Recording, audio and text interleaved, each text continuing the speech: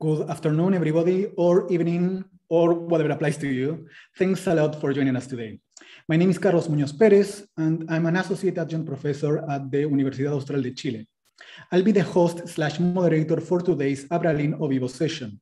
Abralin O Vivo Linguists Online is an initiative of the Brazilian Linguistics Association. Today, we'll have a presentation on case theory by Thomas McFadden. Arguably, this could be all the presentation we need, since if you're interested in case theory, the chances are that you're already familiar with Thomas McFadden's work. He obtained his PhD at the University of Pennsylvania in 2004 with an outstanding dissertation on the relation or lack of relation between morphological case and nominal licensing, a proposal that I can say has been very influential for grammatical studies in Latin America. After obtaining his PhD, Thomas has become a leading researcher in theoretical linguistics. His work encompasses research on comparative syntax, the syntax morphology interface, historical linguistics, and computational methods in linguistics. Currently, he has a position as senior researcher at SAS Berlin. The title of his talk today is The Structural Inherent Case Distinction and Implementation of Dependent Case. Thanks a lot, Thomas, for being here with us today. You can start whenever you're ready. Thank you, Carlos, for the very nice introduction, and thanks to Abralin for the invitation. I'm very excited about this. Thanks also to Michelle for agreeing to come and be the discussant. I'm really excited about talking with her also about what I'm going to be presenting today. So let me share my screen here, and I can gradually get started. So I'll just say one thing while I have this up here. There are links, short URLs here. If you want to get the handout or the slides that I'm going to be presenting here, I think they'll be made available in the chat as well. But in case you want to grab them from this way, if you want to be able to page back and forth, the slides in the handout have exactly the same content, just formatted differently. So, what I'm going to be talking about today has a sort of long background. There are several decades of theoretical work on a couple of different distinct ideas about case that have emerged as alternatives to what I'm going to be calling standard case theory. And I'm going to be sort of comparing and working on bringing together these two alternatives in the talk today. The first alternative I'm going to call SISM. That's short for case is morphological. This is the idea that case really is a purely morphological thing. It's based on syntactic structure, but it comes in too late to affect the syntactic derivation. This is something that I proposed in my dissertation following earlier work by Marantz and Harley and a number of other people. An alternative idea I'm going to call KP. This says that cases are not just features on noun heads or determiner heads or DPs or anything like that. Instead, they represent their own syntactic projections, right? K heads, KP structures.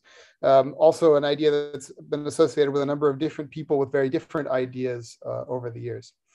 Now, these two ideas seem to be incompatible, and I'm going to explain later exactly why they seem incompatible, but I'm going to actually be exploring the idea that the best theory of morphological case ultimately should incorporate the two ideas together. And the idea is to map these two different approaches onto the divide between what are often called structural and inherent cases. And if we do this right, we not only get a better account of the structural inherent distinction than has been available up until now, but also we can handle some phenomena that straddle the divide between structural and inherent case and have often been a bit problematic from that perspective. And we also get some nice insights into some comparative and diachronic patterns. I'm probably not going to get to the comparative and diachronic patterns today, but if you're interested, they are there at the end of the handout and slides. So I'm going to start off here with a very quick crash course on the distinction between structural and inherent case. This is the main empirical background for what I'm going to be talking about. This is a distinction that is something we all learn relatively early in our career as syntacticians. So I'm not going to spend a ton of time going through the data. There's a lot of detail in the handout, which we can go back to for discussion. I'm going to sort of zip through this and basically list off the main differences as something that we can talk about to see how those differences can be accounted for by the proposal that I'm going to make. So this basic distinction between structural and inherent case goes back to the beginnings of case theory within generative grammar, and ultimately goes back to even older distinctions involving terms like oblique and so forth that go back into traditional grammar. The basic idea within generative case theory we can sum up sort of like this. Structural case is determined by and sensitive to the configurational syntactic environment where we find a DP and nothing else, right? Inherent case, on the other hand, is determined by and sensitive to semantic and lexical factors, potentially in addition to configurational factors like structural case, right? So now I've got a list here of 6 detailed ways in which this structural inherent distinction comes about, the way that you look at a case in a particular language and try to decide, is this a structural case or an inherent case? I've got sort of, they basically elaborate on this definitional distinction here. And I'm gonna go through them again very quickly, and then we can come back to this later in the question period, or if there's discussion about any of the details. So the first difference is that inherent case is thematically and lexically restricted, while structural case is assigned purely on the basis of structural configuration. So if a DP is going to get a structural case, all you need to know is what syntactic position it's in, what else is going on in the syntactic structure. But if inherent case is involved, you might need to take into account things like the identity of a lexical verb or the semantics or the thematic role of the DP. I'm just skipping. There's a lot of German data here that we can to exemplify all of this, but I'm going to skip over it for time reasons so that we can get to the actual proposals. Second difference between structural and inherent case: when you've got a DP that's in a position where it could, in principle, be assigned either an inherent case or a structural case, the inherent case takes precedence over the structural one. Right? The evidence for this is slightly trickier to go into, but it's pretty straightforward. It's pretty clear in languages where you see this. Inherent cases typically show up in contexts where there would have been a structural case available if, for example, you had chosen a different verb. And it's always the inherent case that shows up. Third one, this is the diagnostic that's most commonly used if you're looking at a new language to try to decide, is this case structural or inherent? Structural cases undergo systematic alternations with each other in contexts of a movement or argument structure modification. Inherent cases don't. So the sort of classic example of this, structural accusative becomes structural nominative if you passivize a clause, whereas inherent dative stays dative. Fourth difference, which is somewhat related to the third one, is that DPs with inherent case are often blocked from participating in certain syntactic relationships, especially ones related with subjecthood, right? So in German, a DP that's marked with inherent case cannot become the subject of a clause, right? Whereas a DP that's marked with structural case can either be the subject or can become the subject if you do appropriate manipulations to the argument structure. There are conditions under which you can play with things to make datives turn into subject nominatives, even in German, but it requires doing a bit more work.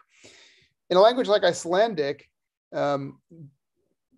inherent case-marked DPs are still allowed to become subjects, right? And this is a classic series of distinctions between German and Icelandic and various other languages, showing you that you can get in Icelandic things like dative subjects. This difference between languages like German and Icelandic these are differences among the inherent cases, right? This is sort of separate from structural case. And here it's largely a terminological point at this that I want to make here. When you have inherent case that does not block these syntactic processes, that does not block subjecthood, then we call it quirky case. Okay, fifth difference between structural and inherent, and this one I'll spend slightly more time on because it's very important for what we're going to talk about going forward.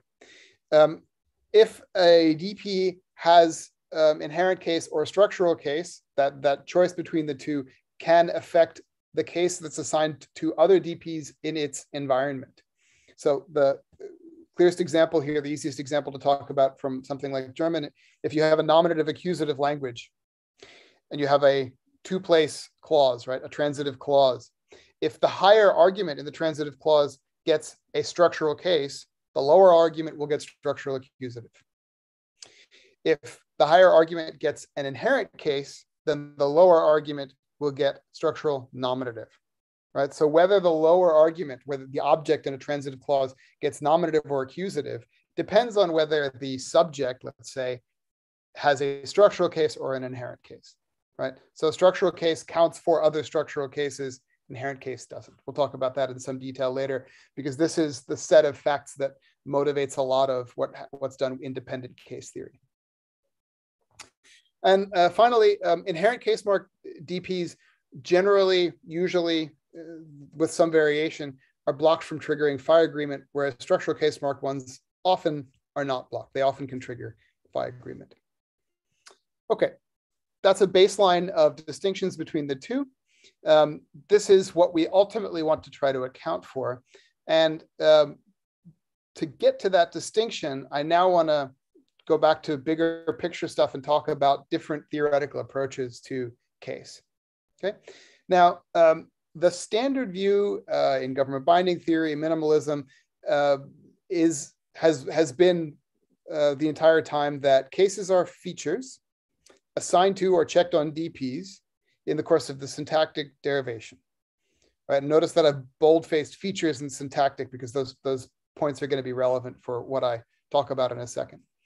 Now, the fact that case involves features that are assigned in the syntactic derivation, that means that these case features can potentially influence the course of the syntactic derivation after case assignment, right? And so one of the crucial roles that case has always played in standard case theory is that it's been used to trigger or license or block a movement, passivization, control, etc.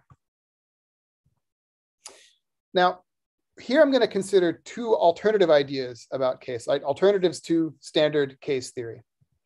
And these two alternatives move in opposite directions from the assumptions of standard case theory by modifying one of the, right, in this, I said here in this definition, I've highlighted two bits, features and syntactic. The two approaches that I want to consider here each modify one of these two things. So the SISM approach modifies the syntactic bit. So it moves case from the syntax into the morphology, such that it interprets the structure output by the syntax rather than playing an active role in its derivation. Right? SISM says case takes the output of the syntax and figures out case on that basis, rather than case being something that's done within the syntax.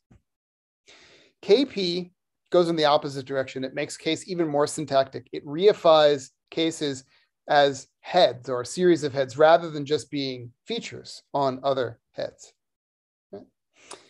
Okay, so these are the two things that I'm going to be contrasting. And in order to contrast them, of course, we need to understand why people propose them in the first place. What's the motivation for these two alternatives? And I'm going to abbreviate standard case theory henceforth as SCT. Okay, so the big idea of standard case theory, and this goes back to this famous letter that Jean-Roger Vergniaud wrote to Chomsky and Lasnik in '77. The idea here is that DPs need to be, they need case in order to be licensed. And licensed means, at least meant for the first long period of case theory, that they're allowed to appear overtly. And if a DP can't get a case in a particular structural position, then it'll be forced to move to another position where it can get case. Or if it stays where it started out, it has to remain silent, in particular as big pro. Right? So that's going to happen in non-finite clauses, for example. Now, this idea, notice this on its own has nothing to do with morphological case. This is just something that case was being used for. The idea was that morphological case correlates with this licensing property. And since this licensing property clearly involves syntactic operations like movement, right, that implied that case would have to be something that's active in the narrow syntactic component, right? So if case really is involved in licensing, then case has to be syntactic. But subsequent work, going back almost all the way back to when Vergniaud first proposed this and Chomsky worked it out in the early 80s, a lot of work since then has turned up a whole series of problems with this basic idea, with the idea that you want to tie the positional distribution of DPs to the determination of their morphological case, right? And here again, I'm going to basically mention the arguments. I'm not going to go into detail on them because this is summarizing a long existing literature. These are not, I have no new points to make here. I'm just sort of giving this to you as background. But again, I've got some detail on the arguments here in the handouts and slides if you want to double check them. So the first point is that the relationship between final A positions, right? The positions that DPs end up in after they've done all of their A movement, right? The relationship between those positions and morphological cases is not actually one-to-one, which is what a naive version of standard case theory would lead us to expect, but are actually many-to-many. And the original evidence for this comes from Icelandic, but you can replicate it for lots of languages. The short version of it is if you look around in these languages, you get things like datives showing up in the canonical subject position, which is no different structurally from the place where nominative subjects show up. And similarly, you can get nominative objects in a place where you expect accusatives. Right? The second argument is that you can get case assigned in the sense of Vergniaud licensing. Sorry. Let me start again. You can get case assigned, you can get morphological case clearly being assigned to a DP in a context where it's not actually licensed to be overt. All right. Again, arguments originally from Icelandic, but they've been replicated for a number of languages. The basic pattern here is that you can get things like, you can show clearly that in certain contexts, something has to be big pro, right? A DP is not allowed to be overt. You obligatorily have a silent element, right? The sort of thing that case theory tells us should mean the lack of case. But actually, you can tell by looking at agreeing secondary predicates and things like that, that DP actually has received a morphological case. You just can't hear it because it's silent. And the third argument is that DPs can be licensed, right? So you get Vergniaud licensing without the assignment of morphological case. The argument here is slightly more subtle. This has to do with the phenomenon of default case. You can show that in the vast majority of languages that have a morphological case system, there's some morphological case that is the default that shows up in all sorts of different places, including places where you have things like syntactic fragments or dislocated material that shows that the DP is not connected syntactically to the rest of the clause in a typical way. And if you set things up right, you can actually show normal case assignment rules failing in that context. And what happens is the DPs are not ruled out. They're still allowed to be there. They're still allowed to be pronounced. But the case that they show up is a default. They show up in lots of languages. They'll show up, for example, with nominative. Right.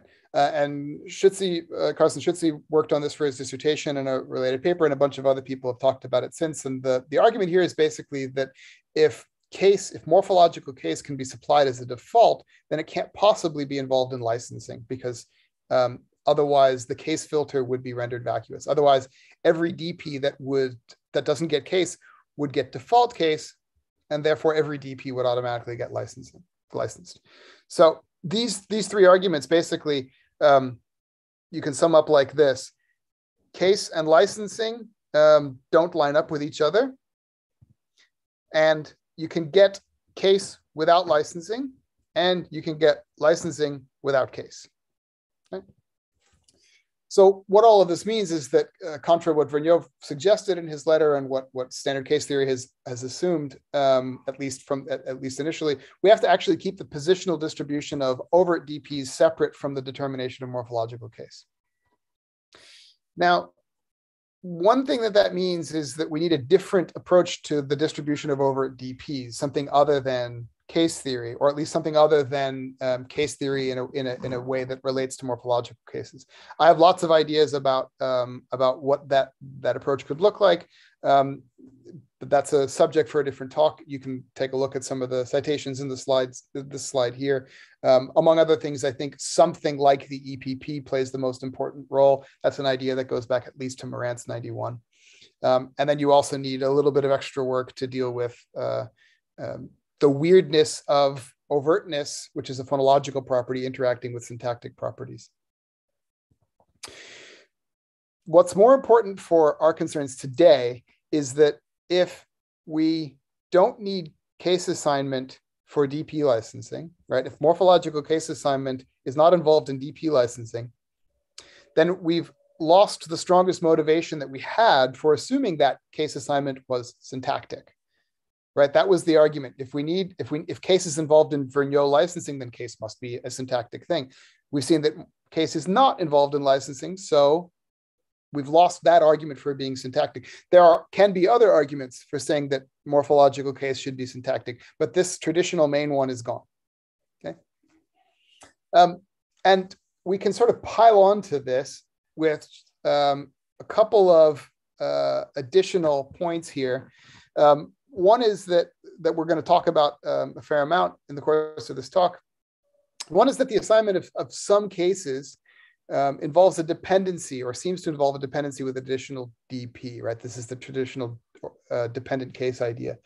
And the thing with this is that it's very difficult to implement that in terms of standard syntactic operations like agree, right? Which makes it a little bit harder to see how to make it syntactic. The second point is that the determination of specific cases doesn't actually seem to inform the semantics the way that we would expect it to if specific cases were determined in the syntax, because then things like nominative, accusative, dative, genitive would be part of the input to LF, and we might expect LF to care about that. But there's a lot of evidence that LF doesn't really care so much about specific case categories, right? So all of this, we added up this leads to the motivation for schism. So if we've moved case assignment, if we move case assignment into the PF branch, then we can make sense of this cluster of facts and avoid making problematic predictions like the expectation that case should affect semantics. Okay, so that's the motivation for why people like Marantz and myself proposed something like schism, saying that morphological case belongs in the morphology, in the post-syntactic component, not in the narrow syntax. Now, how about the other idea, the KP idea? So there's several different arguments out here, and they're arguments of very different kinds, right? The number of people who have proposed that case involves a syntactic head have done so for very, very different reasons based on different languages in different stages of the theory. So I can't go into all of those here. I'm going to pick out one kind of argument, which I find very interesting, and partly because it relates to the actual morphology in a very interesting way. These are arguments that come from, particularly from work by Pavel Zaha. There's a lot of other work that's built on this. And what Zaha in his dissertation and subsequent work did is he took a proposal of a hierarchy of cases that goes back at least to Blake's handbook on case, Blake 2001. So there's this hierarchy of cases. This is basically a markedness hierarchy, and what the version in 16 is specifically for nominative accusative languages. Ergative absolutive languages are a bit different, but the basic pattern is quite similar. So basically, nominative is the least marked, accusative is a bit more marked, genitive is a bit more marked than that, etc. What Zaha argues is that this hierarchy isn't just about markedness. It's not just about what's most common or how heavy the morphology is or anything like that. There's two other sets of cross-linguistic facts that this hierarchy captures or can be used to capture.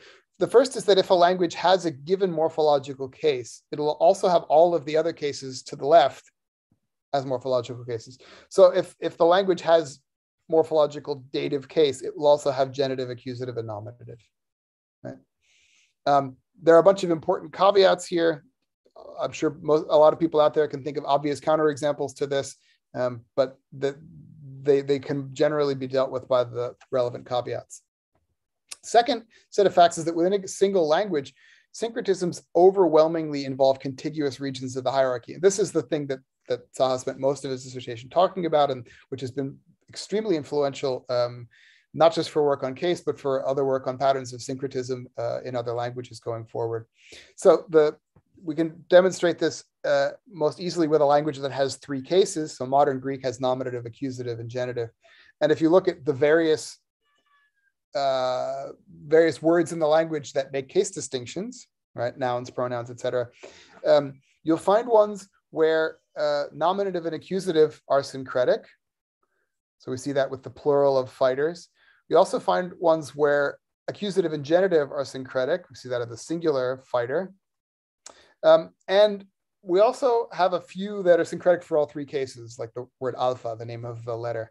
What you don't find are patterns where nominative and genitive are syncretic to the exclusion of the accusative, where you have a distinct accusative form and a syncretic form for nominative and genitive. And this is not a fact about modern Greek. This is a fact apparently about the vast majority of languages that have case systems. You can line up their cases in an order like the hierarchy here, and you will not find non-contiguous syncretisms among those cases. And what Zaha proposes in order to deal with this is a particular expanded version of the KP hypothesis, where you don't just have a single K head. Instead, the different cases, different case categories are distinguished by involving different amounts of K heads, different numbers of heads above the DP. So the nominative is a minimal amount of structure above the DP. The accusative is the nominative plus an additional head. The genitive is that plus one more head, et cetera, et cetera. And if you take that, if you take this kind of structure, you put it together with an appropriate theory of morphosyntax, you can explain the two sets of facts. You can explain the inventory facts, and you can explain the syncretism facts. The syncretism facts basically fall out because of the way that elsewhere and under specification typically work in theories of morphosyntax. And the argumentation, the way that Zaha sets it up, you can in principle do this by assuming just sets of features, bundles of features on a single DP head, but it's much, much harder. The argumentation works best here if you assume that these are real syntactic structures, and therefore these can't just be features on a single DP, they have to be a series of individual heads, and hence we have a version of KP.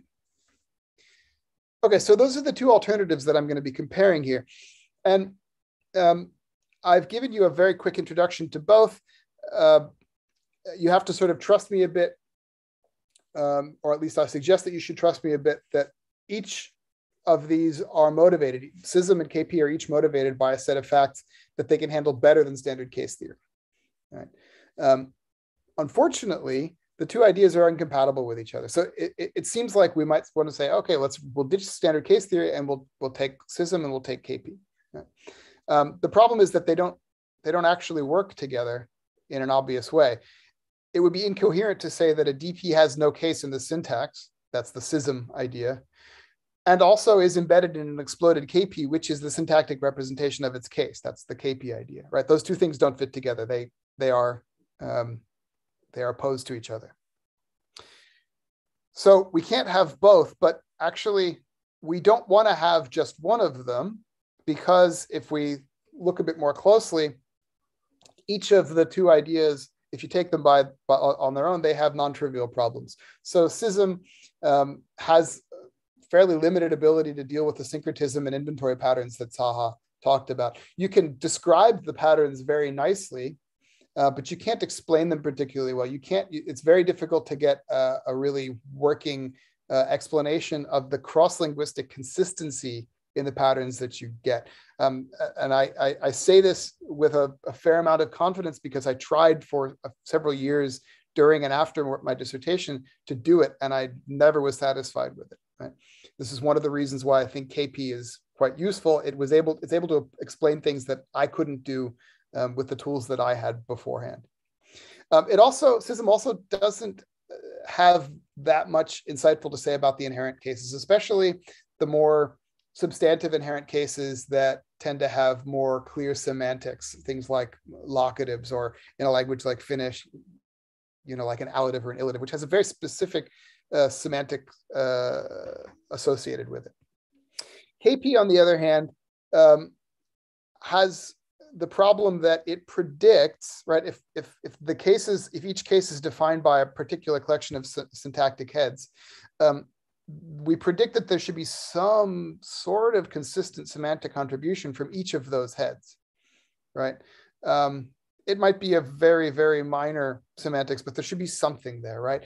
And that kind of works for, again, things like allatives or translatives or cislocatives or whatever you want to call them, from a language that has an elaborate case system. But for the cases low on the hierarchy, even in a language like Finnish, for nominative, accusative, things like that, you really don't get any kind of consistent semantics that you could map on, you'd be happy to map onto an individual syntactic head. The other problem that KP suffers from, it has all of the same problems as standard case theory when it comes to accounting for the distribution of nominative and accusative case, for accounting for the distribution of the structural cases, the same problems that the work from languages like Icelandic brought up. So we have a bit of a puzzle here, but if we think about it, there's a pretty clear angle to approach it. We've got two approaches that each do something well, do something else poorly, don't seem to fit with each other. The things that they do well on and do poorly on are more or less complementary, right? And I'm going to suggest the distinction here follows the structural inherent divide. And I'm going to develop this in some detail, but the basic idea now that I'm going to propose a synthesis that we'll spend the rest of the talk developing. The distinction between structural and inherent cases reflects a distinction in the size of the relevant nominal phrases. So nominals that bear structural case are DPs in the narrow syntax, undifferentiated. The distinctions among the structural cases are determined at or after spell out. That's basically schism. Right? On the other hand, nominals that bear inherent or oblique case are larger articulated KPs in the narrow syntax. Their distinct cases correspond to distinct amounts of structure within the KP. This is a version of the KP approach. Now, this is not entirely new. In fact, almost everything that I'm going to say here has been said somewhere else in some form or other. Right? So I've got a bunch of citations here of various people who have proposed that some but not all DPs, some but not all cases involve KP or PP or something else that's equivalent to it. The novelty comes in, for one thing, that I'm going to put together a bunch of different ideas that people have had to try to make one big coherent story, right? And in particular, what I want to do is map the distinction between KP and not KP, between schism and KP, onto the structural inherent case divide. And given some recent advances in both of the approaches and our general understanding of syntax and the syntax morphology interface, we can actually, if we do this in the right way, we can actually derive a lot of the differences between structural and inherent case that used to be stipulated, which is a nice thing. The other thing that that this gives us that I think previous approaches really struggled with is it's going to let us talk about cases that are intermediate between being structural and inherent. And I'll give you some examples of that later so that you can see what I'm talking about. And these have, to a certain extent, been ignored. Ignored is a bit strong. They haven't received a whole lot of attention in prior work. And I think the approach here gives us a way to deal with them. And again, it's going to give us something to say about comparative and diachronic issues, about the grammaticalization of case, about shifts in a particular case from being inherent to structural, about cases like something that there's a really nice paper by Agnostopoulou and Christina Sevdali about the development of different types of dative in the history of Greek, where at one stage it looks like it's an inherent case, and another stage it looks like it's a structural case. And this story gives us something that we can say about all of that. that's at the end of the handout. And again, I'm probably not going to get to that, but that's just something that you guys can take a look at later and ask questions about if you're interested. So the way that I'm going to do this for the inherent cases, at least as a starting point, we can take what Zaha said in his dissertation. We'll have a bit more to say regarding the what it means to assign inherent case a bit later, but the basic idea is more or less what Zaha proposed. For the structural cases, we need a little bit more background because we haven't talked about this in detail yet. What I want to propose, again, following a lot of prior work, is that the structural cases primarily, maybe exclusively, involve what's called dependent case and default or unmarked case, right? So I'm not making use of case assigned under agree, for example. The basic idea of dependent case, which goes back to Moran's 91 with some important antecedents, is summarized nicely in this definition from Baker's 2015 book. So the idea is that you have this general possibility when you have two DPs. They can also be maybe of slightly different sizes. You can have PPs potentially and getting involved here. I'll say later you can have KPs involved here. If you have two of them in a C-command relationship in a local domain, then you can assign a dependent case to one or the other of the two DPs. Right. So if a category XP bears C-command relationship R to another category ZP in domain W, then assign case C to XP. So a simple example, imagine you've got two DPs, a subject and an object. The subject C commands the object, right? And they're both in a domain, like let's say the CP phase. Then you can assign a dependent accusative to the lower of the two DPs. In this case, that'll be the object getting accused. This is a template though, right? So you can alter the categories of things involved here. You can alter the direction of the C command. So if you assign dependent case downward to the object, that might be accusative. If you assign it upward to the subject, that might be what we call ergative. Also, you can play around with the domain in which this happens. So two DPs in the CP phase might be involved in one kind of relationship, two DPs in the little VP phase. Baker argues in that case, if you assign a dependent case upward, that's how you explain certain kinds of structural datives, right? One thing that I'll point out here, you notice that these little examples that I've got, one type of accusative works like this, one type of dative works like that, one type of ergative works like that. Notice that type of accusative, type of dative, this should suggest to you that the label accusative doesn't really mean much. It's not a theoretically relevant term. These are pre-theoretical descriptive labels, and Omer Preminger has a really nice paper that's to appear that talks a lot about how it's a bad thing that we tend to get confused about labels like accusative and dative and ergative. Really, we need to be talking about the theoretical mechanisms that are involved, because two different accusatives could be assigned by rather different rules. The nice thing about this system, and Baker's book works this out in a lot of detail, is that we can play around with that.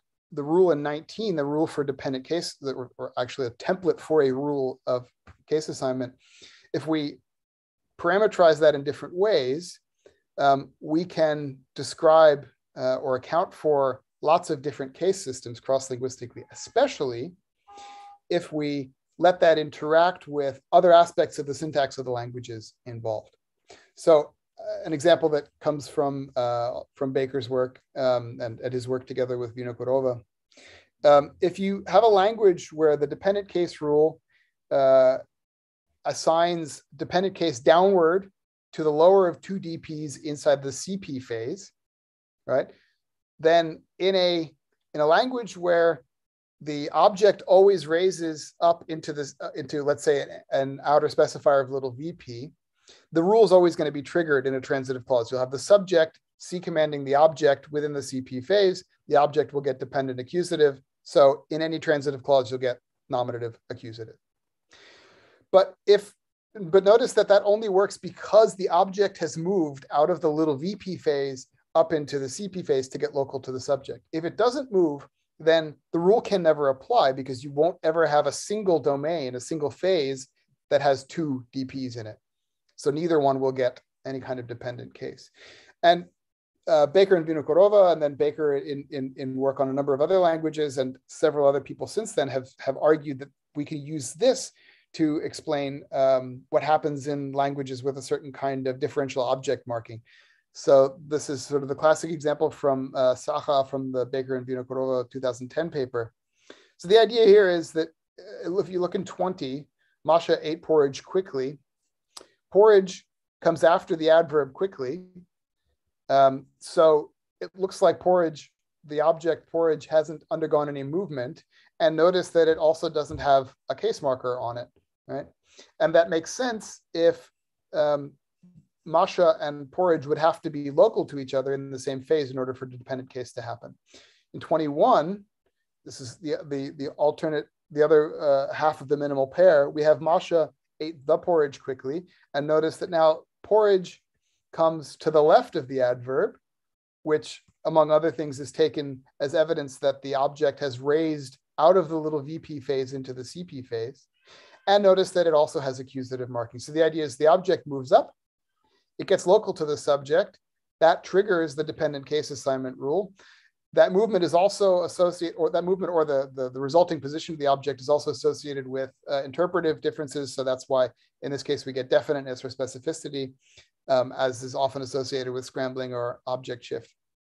But the fact that Saha has this optional object shift and it has this particular kind of dependent accusative rule lets us explain why it has this particular kind of differential object marking. Right. And then we can play around with these rules. We can have different versions of the rule in 19. We can also look at languages that have different patterns of movement, and we can use that to explain other kinds of case systems. So Michelle Yuan, who's the discussant today, has some really nice work on the Inuit languages or Inuit varieties, which show a really interesting pattern of variation in ergativity patterns, right? So all of them have constructions that have an ergative absolutive case pattern, but they differ in how often that shows up and what under what contexts, under what conditions you get that pattern. And the idea that she has, we can sort of see it in 22 and 23. It's quite parallel to what we just saw for Saha. The difference is, so we have a subject and object starting out in separate phases, and then the object moves up. The difference that we get in the Inuit languages is that the object doesn't just move up to an outer specifier of little VP. Instead, it moves up to somewhere in the periphery. It moves past the subject. Then we have a version of the dependent case rule that's very similar to the one for Saha. It assigns dependent case downward to the lower of two DPs inside the CP phase. But since object movement puts the object above the subject, the lower of the two DPs is actually the subject. So we get dependent case assigned to the subject, not to the object, and so we call it ergative.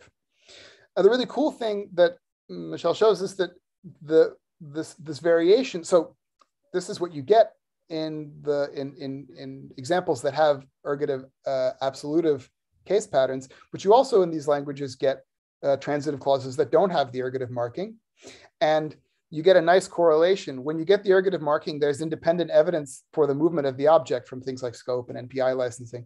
And when you don't get the ergative marking, there's evidence that the movement hasn't taken place. And the nice thing is that the languages show evidence that the conditions for the syntactic movement vary, right? So one language has more movement of objects than the other, and concomitantly has more ergative marking than the other. So these languages are all, let's say, differential subject marking, right? They have sometimes ergative marking, sometimes not, right? They have different variants of it, and those different variants correlate with the independent syntactic properties of the language. So this is a nice result. This kind of theory lets us have a nice explanation for the different kinds of case patterns we see and how they relate to the syntax of the languages involved. Okay, so I'm gonna assume that in the synthesis that I'm working on here, the majority of DPs that get a structural case get some sort of dependent case.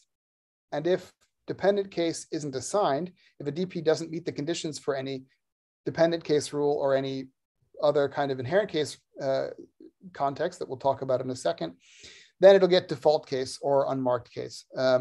And there's, again, a lot of work on this. And an idea that will play a bit of a role later is that I think it's worthwhile to think about default case not as something that's supplied as an elsewhere, but as the actual lack of case, right? So in a language that has default nominatives, nominative is the literal lack of case. There's no case there at all. This will be useful for us going forward. Okay, so that's the way that the analysis is going to work. Now I'm going to try to show you how we can use it to explain the differences between structural and inherent cases. And in doing so, I'll flesh out bits of the proposal that I haven't gotten a chance to talk about. So first difference, inherent case is thematically and lexically restricted. Structural case is assigned purely on the basis of structural configuration. The synthesis, which I'm calling synth here for short, gives a really straightforward characterization of the difference between structural and inherent case. This is not, we don't have to make a definitional distinction. Instead, we can make use of something that we already have in the theory. So structural case marked nominal phrases are just DPs. Inherent case marked ones are bigger than DPs. They're KPs, DP plus one or more heads. Now, this distinction between DP and KP, or distinction between DPs and larger nominal extended projections, right, is something that we need anyway for prepositional phrases and things like that. So it's not exactly a new bit of the theory, or at least it's not new machinery, right? It's something that we need anyway. Now, this is going to automatically deal with the semantic thematic differences between the two different types of case. If inherent case marked nominals have extra heads on top of the DP, those heads can be expected to make some sort of semantic contribution. Might be irregular, but it should be there, right? So this is going to help us account for the basic thematic restrictions that we see on inherent cases. It also gives us a way to talk about things like semantic case, or the use of inherent case marked DPs as adjuncts, right? Which makes sense if these things are not just DPs, but something bigger, right? So they don't have the syntactic distribution just of DPs, but of something more like PPs. Now, a really important thing that comes out of this is that inherent case, this way of thinking about things means that inherent case is never actually assigned. It's not determined for a DP in the course of the derivation. You don't have a DP and then in the course of the derivation decide that it's going to be dative or locative or whatever. Instead, it really is inherent to the nominal phrase that it appears on, right? So in other words, you build up, as you're building up a nominal phrase, you build it up to the point of being a dative or a genitive or an ablative. And only then do you merge it into the larger structure, right? Now, what this means is that we can have the determination of inherent cases. What you might call assignment of inherent case actually just boils down to something like C selection. Okay, so let's say that again, we can use sort of little variables for the different KP heads in the Taha style system. Let's say that Y is the head that defines datives, and X is the head that defines genitives, right? So Y is going to be above X. We can then use that to define the following for a set of German verbs that traditionally we would say assign inherent case. So tragen, carry doesn't assign an inherent case. It just takes an object that will get structural accusative case.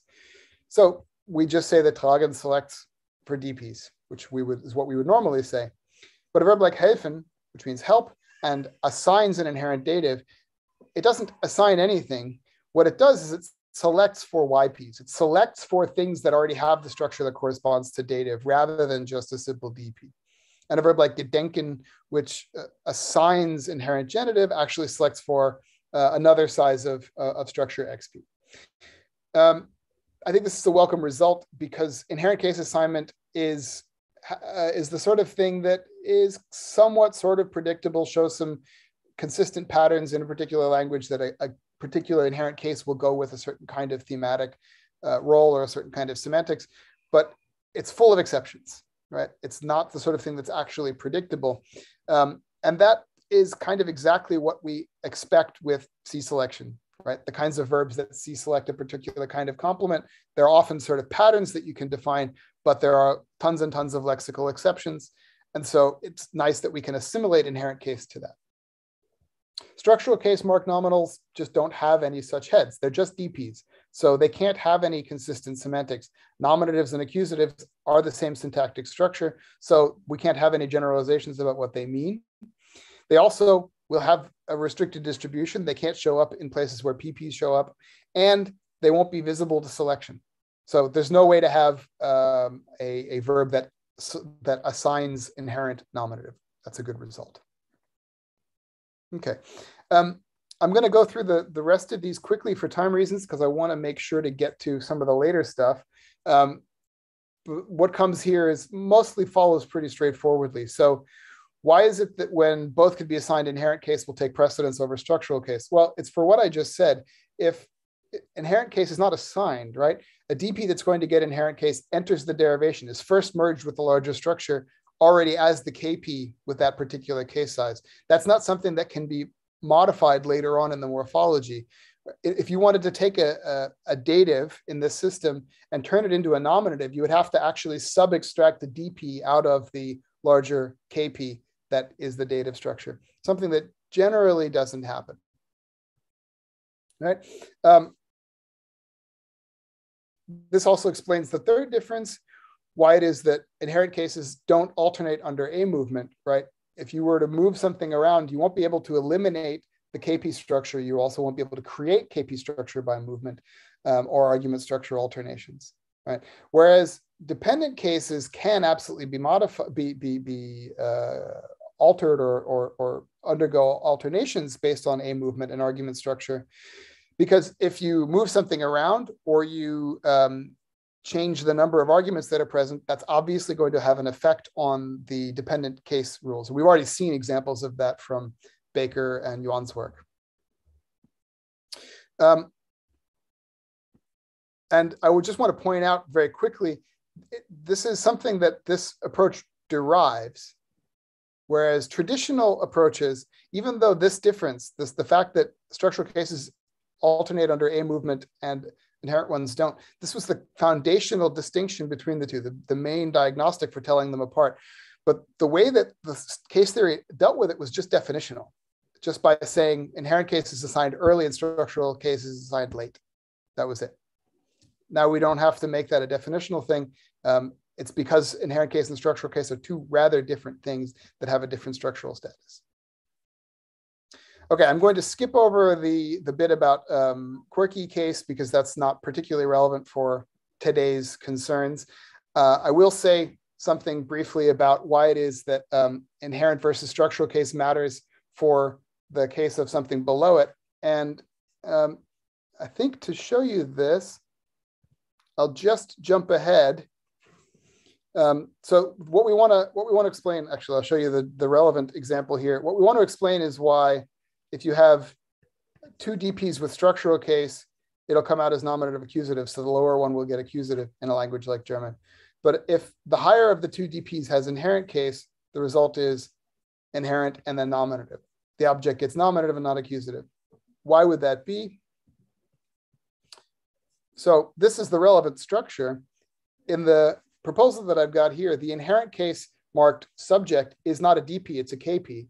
The object is a DP. Now, if you've got a dependent case assignment rule that says if you've got two DPs in a C command relationship, assign dependent accusative to the lower of them, well, that rule can't apply here. We've got two DPs, but they're not in a C command relationship. The KP C commands the object, but the DP contained inside does not, right? So the conditions for the dependent case rule aren't met, and so we don't get dependent accusative assigned to the lower object.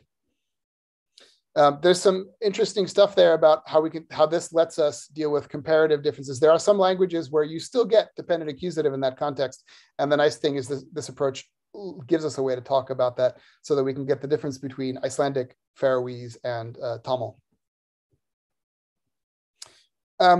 Last one is about agreement, and here I will, do I have a tree for this? I don't. There's a very straightforward story about this, which was already proposed by Milan Rejac in a paper from 2008. If inherent case marked nominals are KPs, and we assume that the KP is something like a prepositional phrase and creates a locality boundary, then the 5 features on the DP contained inside will not be accessible to agreement relationships. And there are interesting details, again, about dealing with comparative differences, but that's the basic idea. Okay, so now the real payoff, though, so what I've just given you there, that way of putting things together, there's a couple of things that are somewhat novel in this story that had to do with why it is that we don't get the inherent cases changing under a movement, and also the basic definitional difference between structural and inherent. Other than that, a lot of the other things that you'll notice, I was citing earlier work and saying, okay, the story that we've got here lets us take over Béjac's story about agreement, or a story that Baker had about why you do and don't get accusative below inherent things. So up until this point, I'm largely putting together previous work. Where the real payoff comes is if we look at some intermediate things, some things that are somewhere in between structural and inherent. And at first glance, these should be a big problem for my synthesis. My synthesis says that structural cases are DPs, inherent cases are KPs. Those are two clearly very different things. So there should be a clear cutoff between the two cases.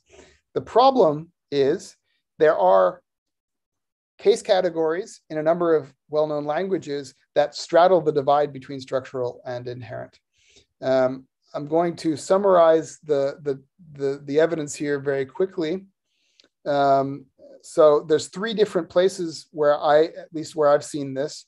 The first one comes from irregular morphological forms that you get. This is a pattern. I'll show you the tree here. If we look, sorry, the table here, we look at the Tamil example. There's a lot of languages that have a pattern like this, where you get an irregular stem form in the nominative, and then another completely different stem forming suffix in all of the other cases, and then the case markers get attached to that suffix. Latin does it, Icelandic does it, lots of languages do this. And the weird generalization is that it's always the nominative versus everything else. There are some caveats some systematic exceptions to this, but that's the basic generalization. And the problem with that for our current purposes is that makes it seem like the nominative is one thing, and the accusative goes together with the genitive, the dative, the locative, the instrumental, the ablative, all of the other fun oblique cases. And the problem is that's the wrong cutoff if we want the structural cases to go one way and the inherent cases to go another way, because the accusative doesn't go together with the nominative, even though in Tamil and Latin and Icelandic, accusative is a structural case. It goes together with the inherent cases. That's a bit of a worry. The second pattern is even more problematic. Specific cases like the accusative which are clearly structural cases in a language like German, have some clearly inherent uses. So there are a number of one-place verbs in German that assign accusative to their only argument. So mich friert, mich dürstet. Mich friert means literally me freezes, but it's I'm freezing or I'm cold. There's no way that structural dependent case could be assigned here because there's no second DP to trigger it.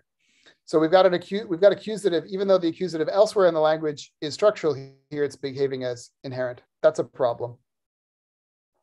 And the third problem comes from syncretism. If structural and inherent cases are two completely different beasts, then we should expect them to be treated separately by syncretism patterns, but that's not the way that it works. Zaha shows that if you look at a language like Russian, and this generally goes for any language that you can set up this kind of pattern for, you get syncretisms affecting basically every adjacent pair of cases on the hierarchy.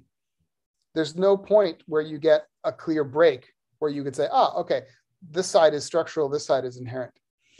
The problem is, in Zaha's story, the way to deal with the syncretism patterns crucially depends on KP structure.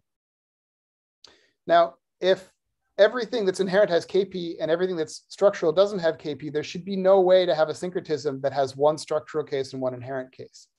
But you get that all over the place. So what do we do? Okay, now I'm almost out of time, so I'm going to give you the really quick version of what I think is going on here. And since I have to do it faster, it makes the unorthodox proposal even more crazy, which is, I think, a good thing. So what we need, the facts that are out there, what we need here is not a two-way distinction, right? My theory so far has a two-way distinction between structural and inherent, but actually what we need is a three-way distinction. In a typical nominative accusative language, we need the nominative case, which clearly has evidence for no structure whatsoever. It looks like a straight up DP. We need a third category for the inherent cases, which very clearly have KP structure. Everything that they do is consistent with that. And then we need an intermediate category for all of the other structural cases aside from the nominative. So the accusative, maybe also the dative in ergative absolutive languages, at least a lot of them, the ergative would go here, which according to certain things look like they should have structure and certain other things look like they should not have structure.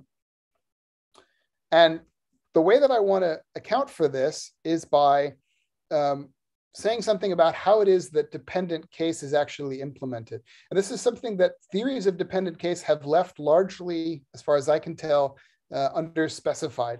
So what is it that happens when a DP gets assigned dependent case? A typical traditional idea would be to say, well, you add some case features to it. But if you do that, you lose, if you do that in the world that we're living in right now in this talk, you lose the ability to talk about syncretism in a useful, systematic way. So that's not going to work for us. So what I'm going to say instead is that the assignment of dependent case literally amounts to the addition of KP structure on top of what was a simple DP, but late in the derivation. So this is how we get a three-way distinction. Nominatives, or the whatever case is completely unmarked, right, starts out at first merge as a DP, goes through all of syntax as a DP, makes it to spell out as a DP, right? An inherent case, including inherent uses of the accusative, will be a DP plus the head that defines accusatives from first merge, right? It'll go through all of the syntax as that. It'll make it to spell out as that, and it'll be treated by the morphology as a DP plus an A head. Dependent accusatives and all other structural cases that involve something more than just the unmarked case, they start out at first merge as DPs. They go through all of the syntax as DPs. At the post spell out point, when dependent case assignment rules apply, they get the extra head added on. And so they make it into the morphology as DPs plus the A head. So the syntax treats nominatives and dependent accusatives the same and different from inherent case marked DPs. The morphology treats dependent accusatives and inherent accusatives the same. That's what we want. And nominatives as separate. So this gives us exactly what we want. Now,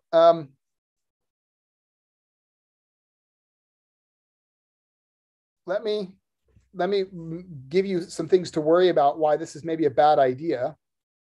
And then maybe in the question period, I can tell you something more about why I think it's not such a bad idea. So this is a very weird thing to do because, so saying that dependent case involves adding KP structure at spell out or after spell out, adds structure at a weird time, in a weird place, in a weird way, right? So adding material after spell out violates the inclusiveness condition. Adding new syntactic heads onto phrases that have already been merged into the larger structure violates the extension condition and cyclicity. And we still haven't solved the problem of how to implement dependent case assignment using operations that fit with the rest of the theory. Something that I alluded to briefly, which is that we can't do dependent case assignment with agree. Agree takes two objects that are kind of similar and makes them more similar to each other by copying the features of one onto the other or something like that. Dependent case does the opposite. It takes two things that are very similar to each other and makes them a bit different. Agree can't do that. So we need another operation that can grab these two things, decide that they're, let's say, too similar, and then do this funny operation of adding extra KP structure onto one of them. And I have two quick suggestions about how that might work. these two initial objections, I think, go away once we think carefully about the timing of this. This is why it's a good thing, I think, that this is happening in the morphology. The post-spell out portion of the derivation doesn't care about inclusiveness or the extension condition or cyclicity, at least not in this particular way. So we can ignore those. In terms of how we actually implement things, what I want to suggest is if you think about what a structural accusative is, right? It's a DP, that's the nominative, plus one extra head. Now, what if that's generally what dependent case is? It's you take a nominal structure and you add the next head, not just any old head, but the next head in the extended projection. So let's say that the operation of making a nominative into an accusative, let's say, is by cranking through one repetition through extended projection. There's some arguments out there that this is something that we need an operation for, right? We need either a dedicated operation or at least let's say a list like a functional sequence or a hierarchy of projections in order to implement extended projection. If that's correct, then we could actually use it to implement dependent case assignment. The nice thing here is that it restricts what looks like a crazy idea of saying, oh, we'll just throw in KP heads at spell out. That's a bad idea. A better idea is, oh, we will do one very, very restricted operation at spell out. You take a DP and you crank it up to the next level of its projection. That's the only thing you can do. You can't get rid of heads. You can't add random other heads. You can't put heads in random places. All you can do is take something and crank it up to the next level of its extended projection.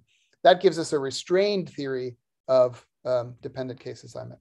And the very last comment that I'll make, and then I'll stop, is about the triggering of dependent case. This is sort of replacing part of what agree would be supposed to do here, right?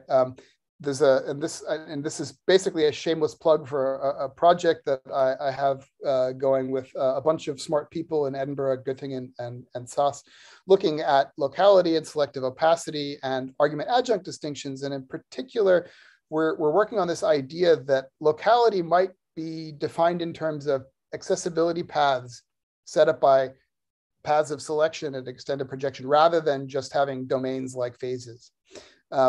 And if you saw Kenyon Brennan's poster at Nell's last week or the week before, he took this and applied it to some really interesting facts about dependent case, which gives us a nice explanation for why in some languages, adjuncts can get assigned dependent case. So an adjunct can get dependent case because there's a higher subject, but they can't count as competitors to license dependent case assigned on other DPs. And this comes out of the idea that what you need here is locality in the sense of a path. And these paths are defined by selection. And because they're paths, rather than just being domains, they can be asymmetric. So you can have A be local to B without B being local to A. Okay, thank you. I'll stop there.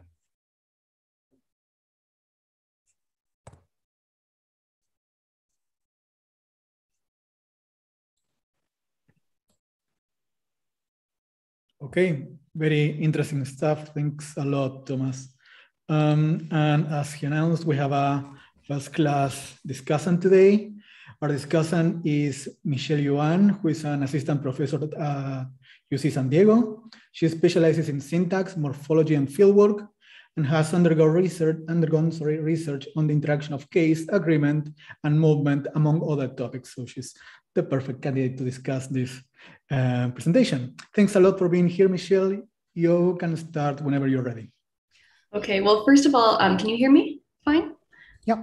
Okay. I wanted to first say thanks to Tom for this very interesting talk. I also wanted to say thank you to the moderator and also thank you to the organizers for putting this together. You know, as I said, this is a really cool talk, lots of empirical coverage, and I have a lot of questions, as you might imagine. So I guess I'll just start off. So my first question is, I'm kind of just wondering about the predictions that you might be making with regards to your distinction between morphological dependent case versus syntactic inherent case in terms of how they might interact with other processes that we might think are syntactic. So for example, syntactic movement. So in particular, you showed in your talk that there are certain kinds of movement that do feed dependent case assignments. So obviously there's the object shift stuff from Sakha. There's also the references to what I've done with Inuit. But at the same time, there are other kinds of movement that I think people tend to think are not necessarily able to feed dependent case assignments. So I think in particular, I'm thinking about A-bar movement, right? So at the same time though, so in addition to A-bar movement, I guess generally not being able to feed dependent case assignment, there are also mentions in the literature of A-bar movement actually being able to be sensitive to case distinctions. Obviously, one kind would be the ergative extraction restriction, but there have been some other things that have appeared in the literature here and there, and we can, maybe talk more about like other specific kinds of things that have been brought up in that respect. But I guess my question to you is really just what, I guess, kinds of predictions you would make in terms of the ways in which A-bar movement can or cannot actually be sensitive to the case of a DP that's undergoing A-bar movement. Yeah. Okay. That's a very hard question. So that's a very good question. So this is something that I've worried about for a long time, and I don't have a very good answer to it. I have basically a bunch of speculation. So so this is one of the things that has led people to say, actually, it's a bad idea to have this be done in the morphology. It's a better idea to say that dependent case is done, let's say, at an intermediate stage of the syntactic derivation after A movement is done and before A bar movement happens. That's a totally plausible story. So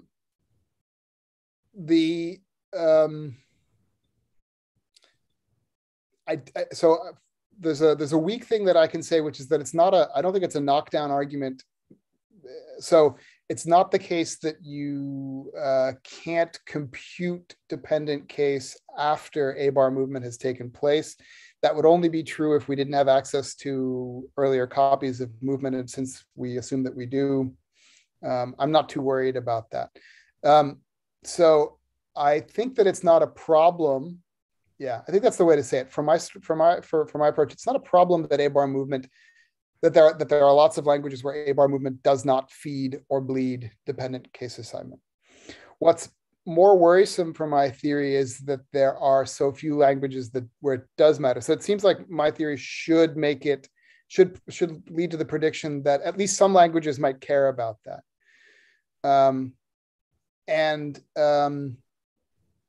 So one thing that we can say, let me think about. So one thing that can be said to deal with this is to say, okay, whatever the features are that are relevant for A movement versus A bar movement, these are the kinds of features that the dependent case category rules, let's say, are defined in terms of. So the dependent case rule has that variable for a category, which can be a DP, or if we listen to Baker, it can be a DP or it can be a PP. The version that I've got here, it could be a DP or it could be some flavor of KP.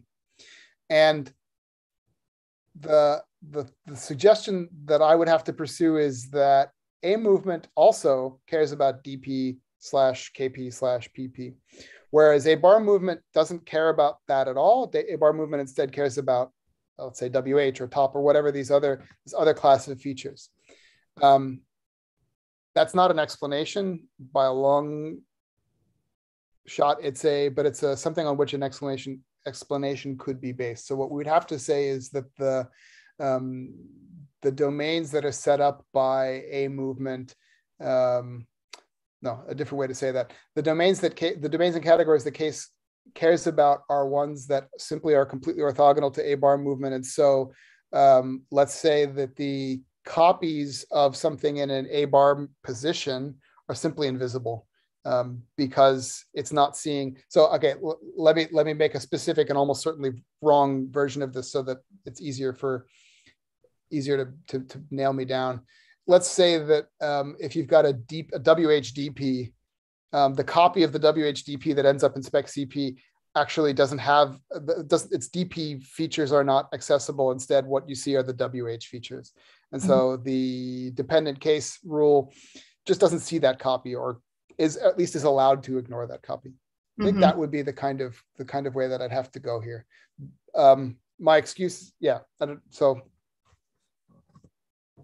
feel free to respond to that before I say anything worse.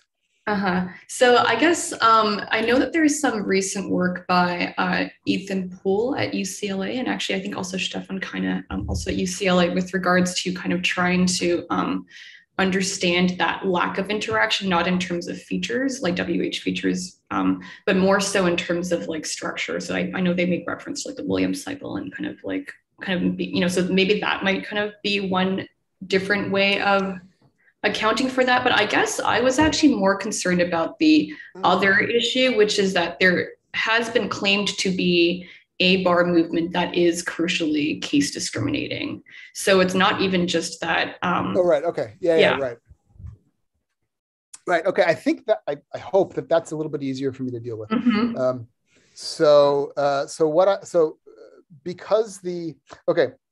I make a prediction that a bar movement can only actually be case discriminating to the extent that it discriminates between different sizes of nominal phrases. So it can distinguish DPs from KPs, and it can distinguish among the different sizes of KPs.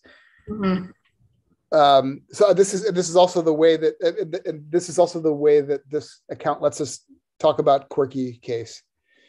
So if we say that, let's just say the datives are I don't know, BPs, right? Let's say the dative is two heads above the nominative. What you say then is that in German, the very syntactic rules that deal with subjecthood refer specifically and only to DPs, whereas in Icelandic they refer to BPs, or they refer to nominal extended projections in an underspecified way, and therefore can apply to both of them. So you could do the same thing then for WH movement. You could, or for a bar movement, you could say that an a bar movement in a particular language is restricted to applying to DPs and not to BPs, right? So it couldn't apply to datives. It could only apply to nominatives. That makes a prediction that it should not care about structural case differences. And that means that you can't use that to account for restrictions on extracting ergatives unless the language has an inherent ergative. Right. So if you take the sort of medium road where lots of languages have structural ergatives, lots of other languages have inherent ergatives, then you could say, okay, the inherent ergatives could be blocked from WH movement because they're a different size than absolutives. I don't know that that's a very good story. So the other alternative is, I think, to just go with your story, if to say that this only happens in languages with syntactic ergativity, where the ergative absolutive distinction is just following the difference in the structural height of the DPs. Right. And so this is the same. So before I go off on the tangent, so the reason why you can't extract ergatives is not because they're marked ergative, but because they are because the object has moved across them, and then you get some sort of minimality or whatever other problem with the movement because of that.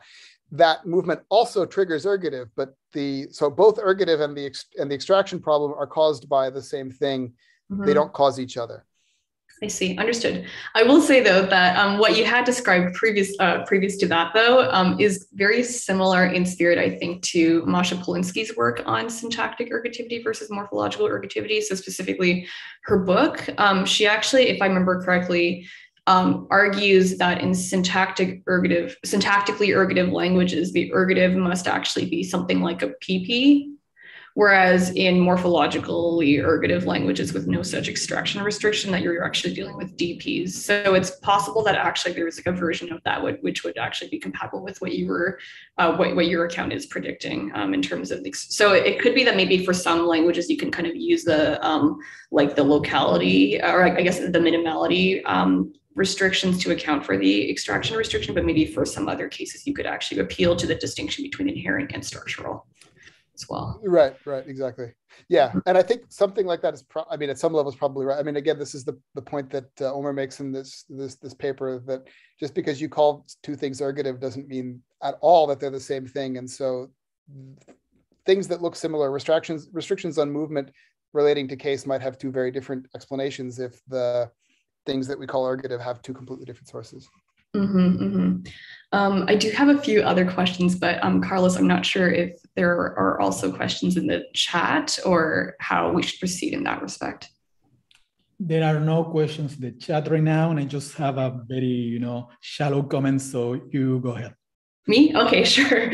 So I had some more clarificational questions. So for example, you had mentioned like differential case marking as potentially just being versions of dependent case, but maybe like interacting with movement in various ways. But there are, I guess, also kinds of,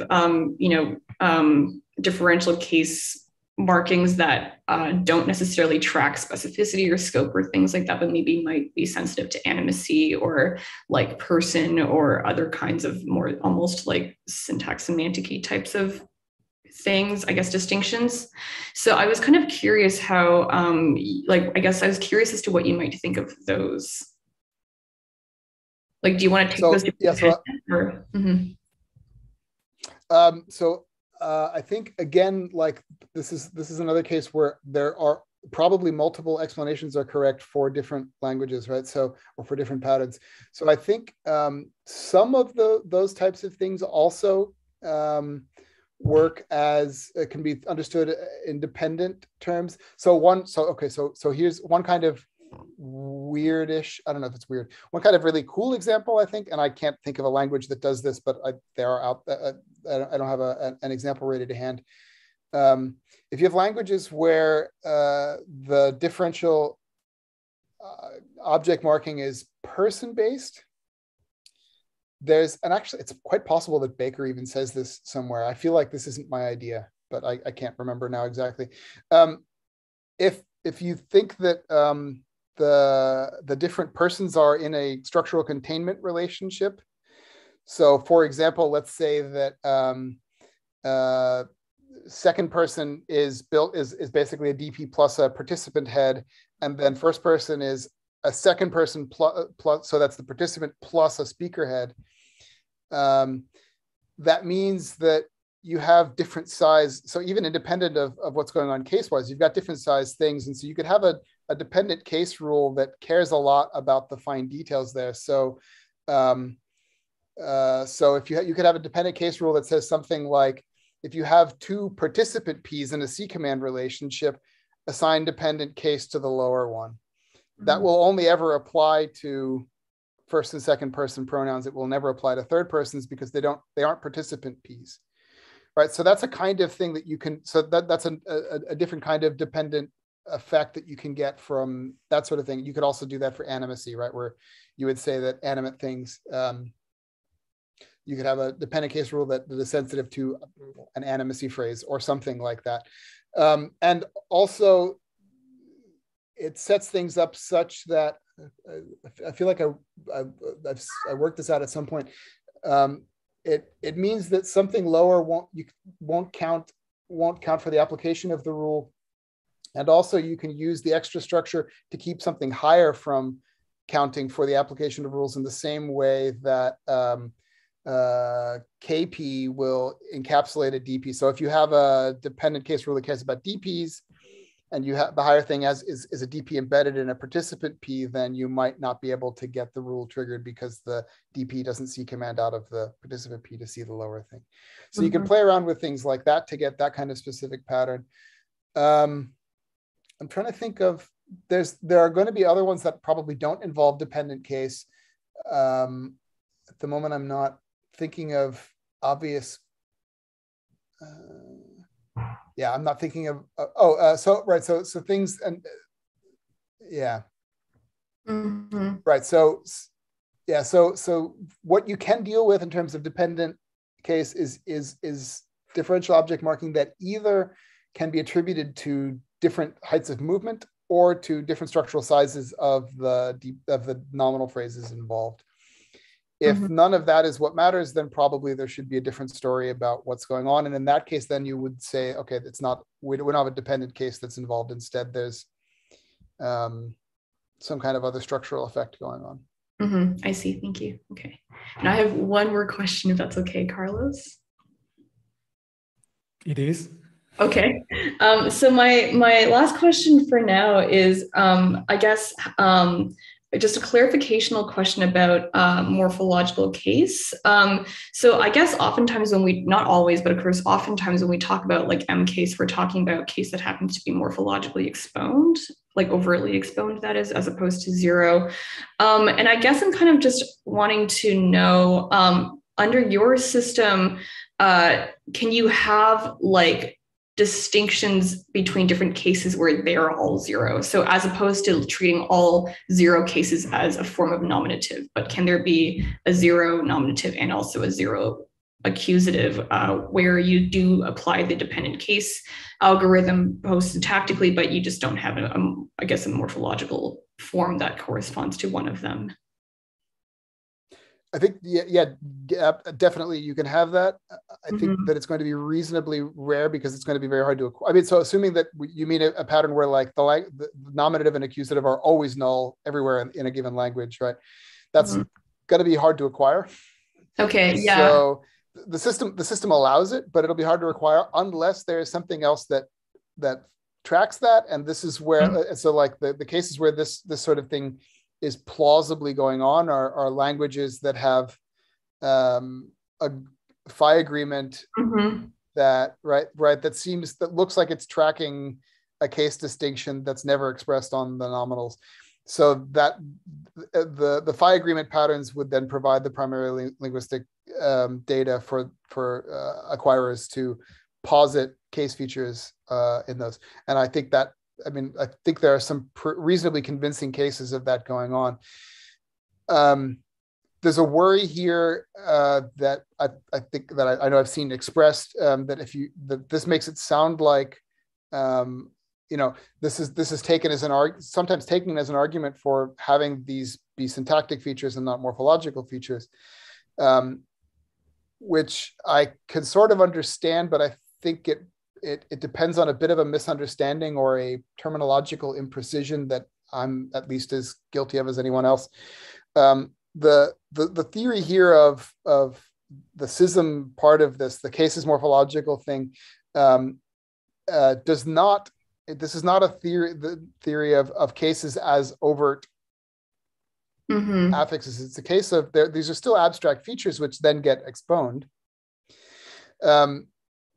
So Julie Leggett has the 2008 paper where she argues, okay, we need abstract features, therefore it must be syntax. I think that argument doesn't follow.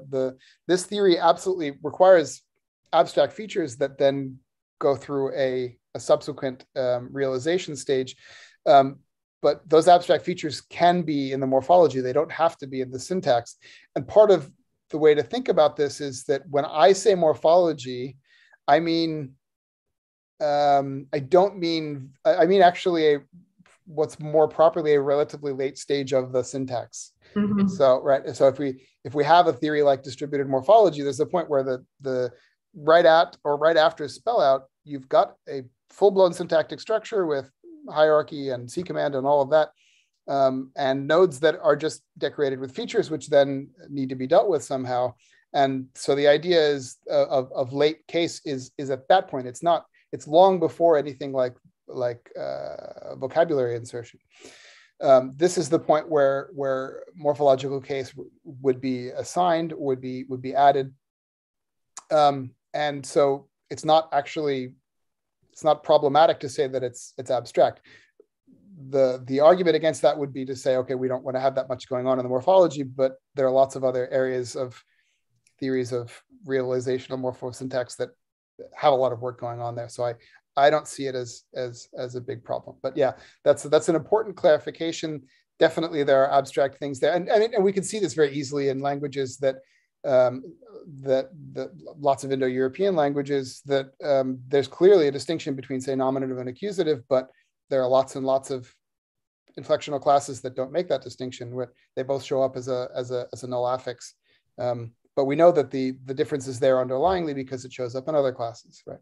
Mm-hmm, right. Yeah. And of course, thinking about it from like an ergative perspective, this is, I guess, I was thinking about like not just work by Julie Leggett, but also some recent work by Jessica Kuhn on the notion of like, ergative agreement really tracking and perhaps like an ergative case feature that may not necessarily be overly exponed in the Mayan languages. And I think she also tries to extend this to unrelated languages too, like, for example, some Chianic languages and whatnot as well, that kind of have a similar profile. So yeah. Mm-hmm. Yeah, that seems like the right analysis of that kind of facts to me, at least to the extent that I understand them. So, Okay. Okay, it seems that we don't have questions from the chat. So, Michelle, do you have any other question for Thomas? I still do, but you said you had a question. So. Yeah,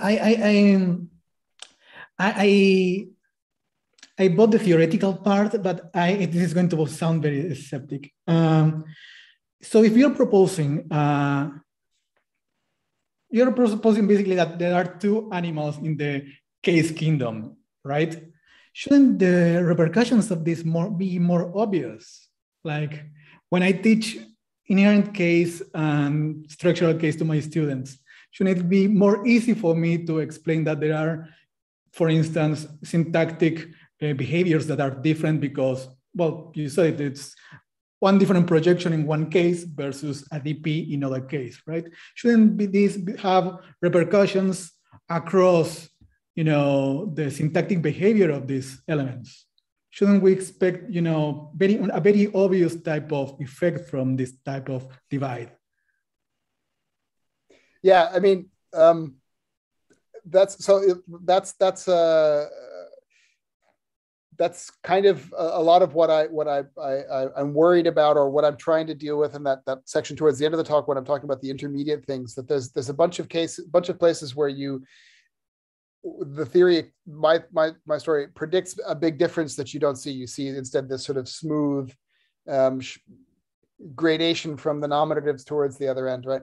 And so I think, I mean, I don't think I have an especially clever answer to that, aside from saying, so first of all, like, of course we can quibble about, like, we do get differences between structural and inherent. That's the things about, whether or not things can undergo certain types of movement and whether or not they alternate under certain contexts. So I think the differences are there, and then we have to decide whether those differences are enough to match up with this big structural divide that I'm positing. And so I think the best thing that I can say there is that this is what motivates ending up with a tripartition where you have a bit of confusion between the two classes because we tend to conflate syntactic differences and morphological differences, or morphophonological differences. And so the point is that, like, from a syntactic standpoint, we get a reasonably clear distinction between structural and inherent in terms of the contexts in which they alternate and their ability to undergo movement and selection and that sort of thing. The morphological differences are a bit more blended, a bit more, that's blended is not the right word, a bit more obscured. And I think that's because we have this intermediate category of dependent cases which behave syntactically like the nominative, but morphologically more like, or let me say that differently. They behave syntactically as structural cases. They behave morphologically more like inherent cases. And so that, I hope that gives us enough smudging there, right, to get what looks like sort of a cline instead of a clear bifurcation. But yeah, the proposal is clearly open to that objection, and I have to just see whether I can be convincing. Cool, thanks. So if there are no more questions, I think we can just, you have a question, Michelle, go ahead. Yeah, I just have one more question, then I'll stop. So I just wanted to kind of make sure I understood, because I don't know if you actually touched on this too much, is actually how phi agreement, a case discriminating phi agreement actually fits into this. So are you assuming that agreement is a post-syntactic, taking place after both dependent and inherent case assignment, or are you taking it to be syntactic with maybe some certain kinds of post-syntactic repercussions? Just because, I mean, I guess I'm just kind of trying to see where that fits. Because I guess on the one side, we know that phi agreement can be sensitive to the case morphology of a DP, in that, that can prevent agreement from taking place, but also we know that agreement can also kind of correlate with syntactic things like movement, there's WH agreement and things like that too. So I'm kind of just trying to understand where you might want to locate agreement. Yeah, okay, thank you. That's an excellent question. And I think I have three completely different answers to it that I have been sort of speculating about. So my original answer to that would have been, of course, agreement is morphological. With this Bobolik's paper from I think 2008, where he says, okay, look, there's evidence that case is morphological, and there's evidence that agreement depends on case. Therefore, agreement must be morphological. And again, morphological in the sense that I mean here that it comes late in the syntax after spell out, but so that's what I have generally thought was correct. I'm starting to wonder whether there's a sort of weakened version of that, which is that a number of people propose different ideas that break down agreement into two steps, right? Like the Aragian Evans book, for example. So where what you could say, you could tell a coherent story where you say that the creation of an agreement dependency happens in the syntax, and then let's say the transfer of features or the details of how that gets worked out happens actually later in the morphology. That second step happens later on. And so case discrimination, so you could have agree set up in the syntax, and whatever the syntactic correlates are can be dealt with at that point. But then the case discrimination portion of it could be handled in the morphology. I don't know that actually is a real good candidate, because you'd have to set things up really carefully to deal with instances where it looks like, due to case discrimination, you don't agree with one thing, but instead you agree with the other, right? Case discrimination isn't just, oh, it's got the wrong case, so I'm going to be default, I'm going to go failed agreement. Instead, I agree with the object instead of the subject. So that would actually require a theory where, what happens in the syntax is that, say, T always agrees with both the subject and the object. And then in the morphology, you decide which set of phi features get spelled out based on, or get transferred and then pronounced based on case discrimination. You could tell a coherent story there, I'm sure, but it sounds complicated. So there's a third option, which I've only really recently started thinking about,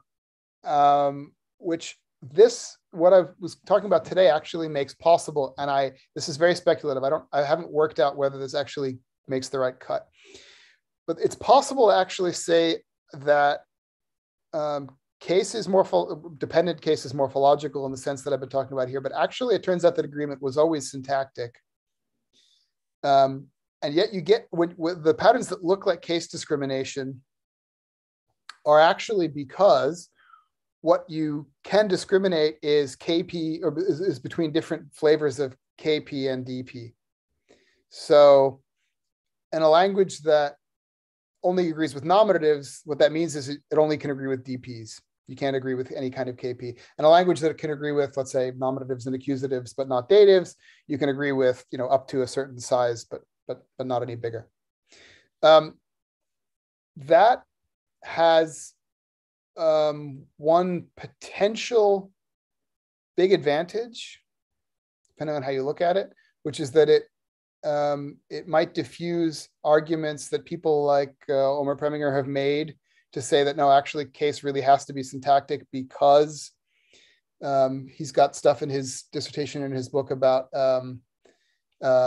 defective intervention, where you get this basically things are only able to move if they've been successfully, I forget the term now, but they've been successfully probed for agreement. And case discrimination leads to certain things not being able to be moved because they weren't able to be agreed with.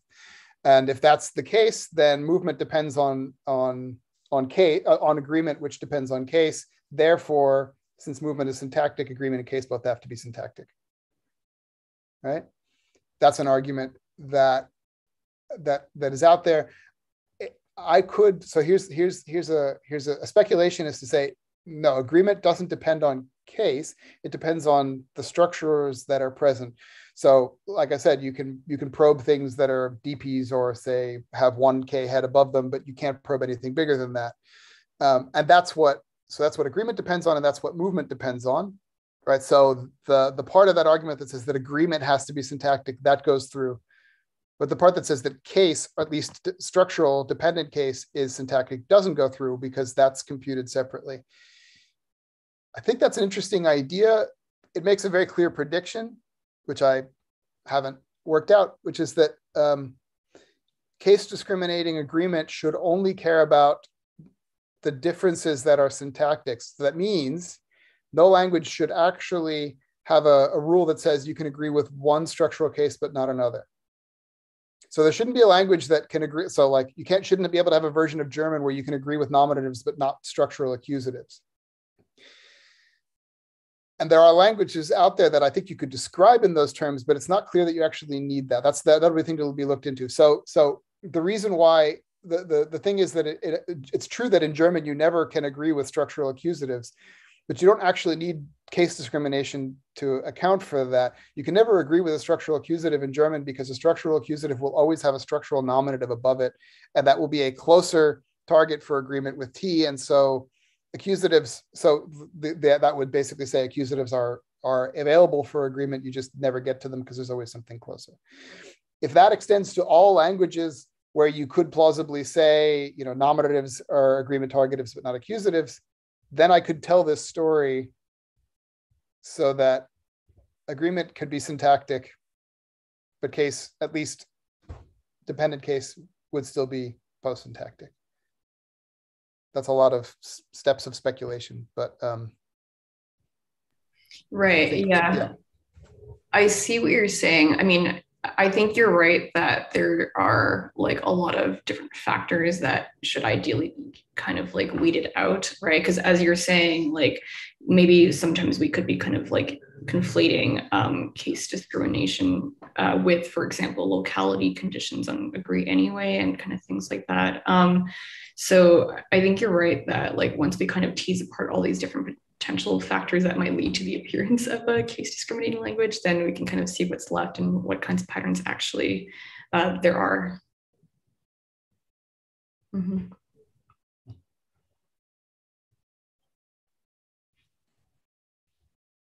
Further questions, Michelle? No.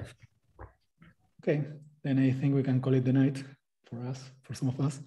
One morning for me. Yeah. Thanks a lot, Thomas, for such an interesting talk. Thanks a lot, Michelle, for your observations and comments. It was great. Thank you, Tom. Yeah, thank you, Carlos. Thank you, Michelle. This was a lot of fun, and thanks to the audience out there who I can't see, but yeah. Okay. Bye.